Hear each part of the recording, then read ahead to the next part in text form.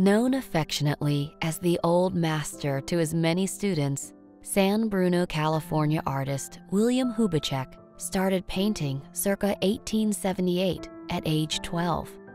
Shortly before his death in 1958, at age 92, Hubacek said, "My painting is only for my own amusement.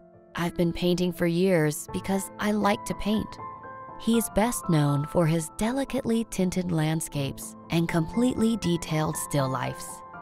His first studio was in the Mission District of San Francisco, and later at the Mark Hopkins Mansion, which housed the California School of Design, where he taught. A portion of his early work was destroyed when the Hopkins, where he unfortunately had his studio, was destroyed in the Great San Francisco earthquake and fire of 1906.